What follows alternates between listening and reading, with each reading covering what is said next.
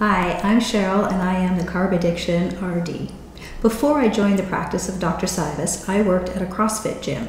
Many of my clients there wanted to know how much protein they should consume. Now this makes a lot of sense for a population who are trying to gain muscle, but it's also important for people who are going through weight loss regimens or for those who want to age without losing their lean mass. Now we have different governing bodies who recommend certain amounts of protein, but these amounts are not as consensus driven as you might think.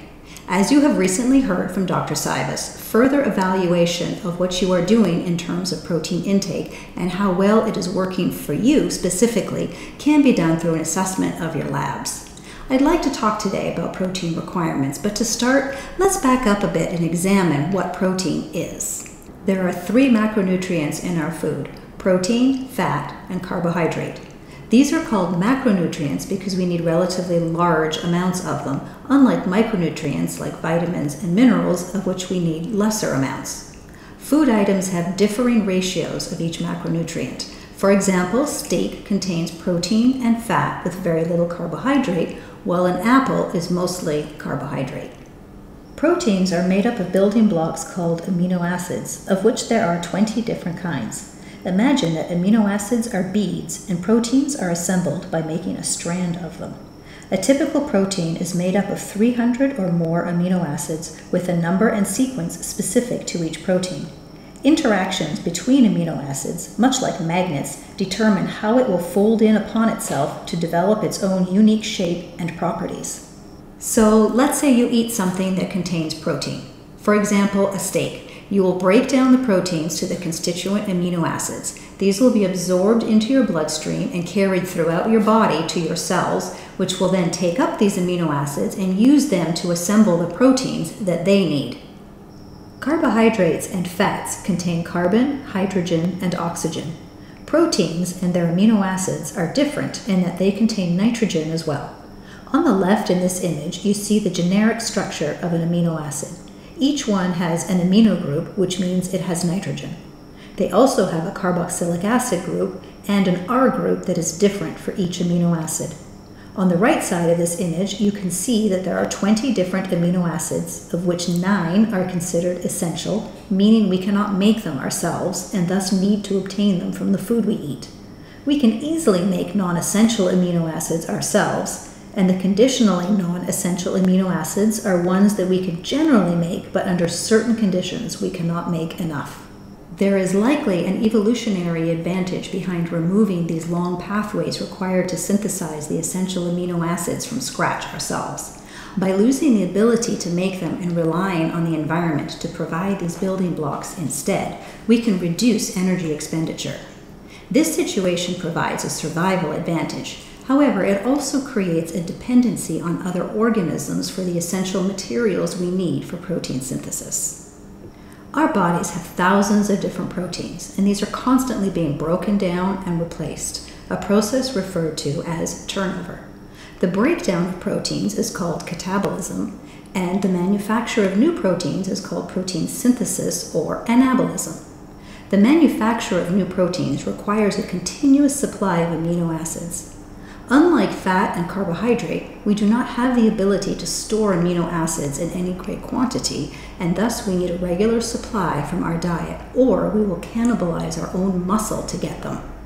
Protein is essential for cellular and tissue growth, and so adequate supplies are essential during times of growth or increased demand such as pregnancy, lactation, childhood, and adolescence. And I would also add that protein needs are greater when you are trying to undergo tissue repair after an injury or illness. We need protein for many different body processes, including to facilitate chemical reactions as enzymes, to support our immune function, to support the regulation and expression of DNA and RNA, for the movement of essential molecules around the body, as precursors to hormones which coordinate body function, for structural support, as well as for muscle contraction and movement. Both animals and plants provide protein, but they differ in their amino acid content, bioavailability, and digestibility. Most animal-based proteins will contain all 20 amino acids and thus provide all the necessary building blocks. However, many plant-based proteins do not. When a protein does not contain much or any of a specific amino acid, it is said to be the limiting amino acid. So any body protein requiring that amino acid simply cannot be made. Thus, animal-based proteins are considered to be of higher quality than most plant-based proteins. For example, 1 cup of kidney beans has 0.1 grams of cysteine, which is only 27% of the recommended dietary allowances, or RDA. Not having enough limits our body's ability to produce glutathione, a very important antioxidant that protects our cells from damage. That's okay, you say. Cysteine is non-essential, meaning that we can make it endogenously.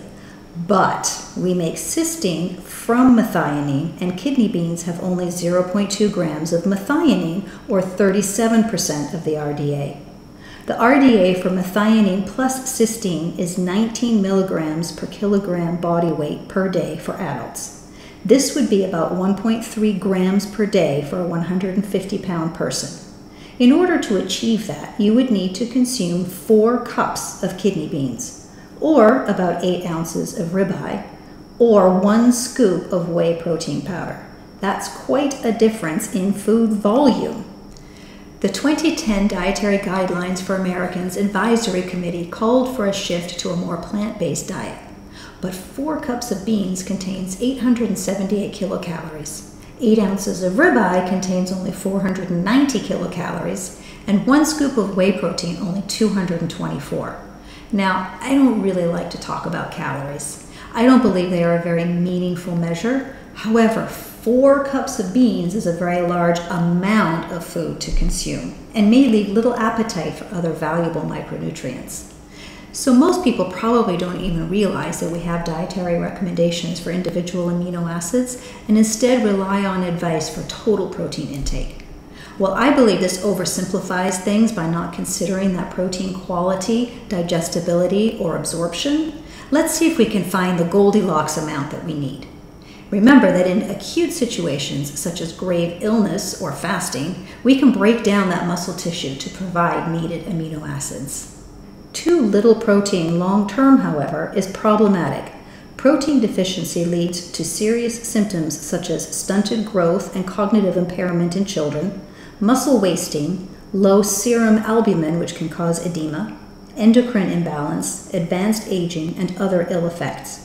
In excess, however, dietary protein will be converted to body fat since we have no means of storing amino acids. Our bodies are designed to never waste things since historically there could always be a famine around the corner. Thus, as Dr. Sivas has recently described, excess protein, or protein lacking some amino acids, will be shunted towards energy use as glucose or ketones, depending on the amino acid, or to glycogen and fat storage rather than towards the manufacture of body proteins. Current guidelines recommend that healthy adults consume 0.8 grams of protein per kilogram of body weight per day of high-quality protein, but they fail to define high-quality protein. However, they do recommend or do acknowledge that athletes need more, as do older populations, in order to prevent sarcopenia, which is the loss of lean mass with age. So back to our example of the 150-pound person. In order to get that weight in kilograms, we need to divide by 2.2, and that would give us a weight of 68.2 kilograms. Multiplying that by 0.8 tells us that this hypothetical person, air quote, needs to eat 54.5 grams of protein, which again is achieved by eating 4 cups of kidney beans or an 8-ounce ribeye according to the USDA nutrient database. But where did this recommendation come from in the first place? Scientists in the field of nutrition have long sought the answer to the question of how much protein is really needed to support our physiological and metabolic needs. Early estimates were purely observational. In 1840, Justus von Liebig noted that Germans who performed moderate physical work consumed approximately 120 grams of protein, so that became the first dietary recommendation for protein intake. Leading nutritionist for the USDA, Wilbur Atwater, agreed, recommending 125 to 155 grams, a greater value because he believed that Americans worked harder than Germans. At this time, it was believed that protein was actually the source of body energy. Once scientists were disabused of this notion, the hunt for metabolically required nitrogen levels was on. In 1904, Russell Henry Chittenden challenged the high estimate for protein needs and concluded that 59 grams per day was sufficient based on nitrogen balance studies. These take advantage of the fact that only proteins have nitrogen and all proteins contain nitrogen. Thus, if we know how much nitrogen goes in and how much comes out, we know how much was used in between and thus can, in theory, calculate daily protein needs. In 1936, the League of Nations was alarmed by the disastrous impact of the Great Depression on health and nutrition, and so undertook the creation of the first official dietary guideline for protein consumption, set at 1 gram per kilogram per day for adults.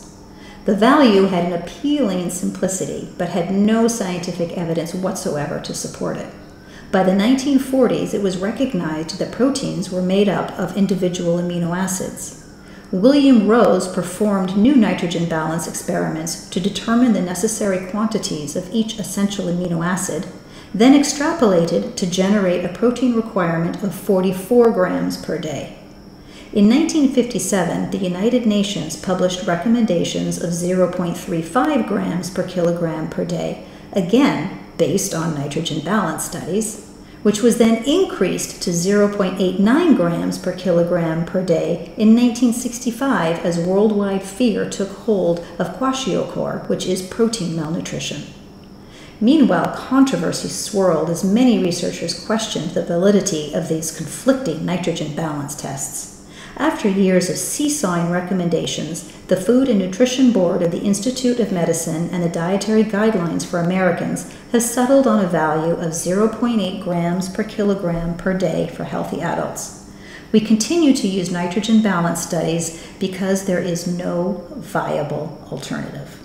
However, the problem is nicely summed up by the 19th century physiologist Claude Bernard, who remarked that one cannot hope to understand what goes on in a house just by analyzing what goes in the doors and out of the chimney. That is, we have no real idea how many amino acids you need in any given day to replenish your hormones, cellular components, enzymes, or muscle tissue. All we have are guesses.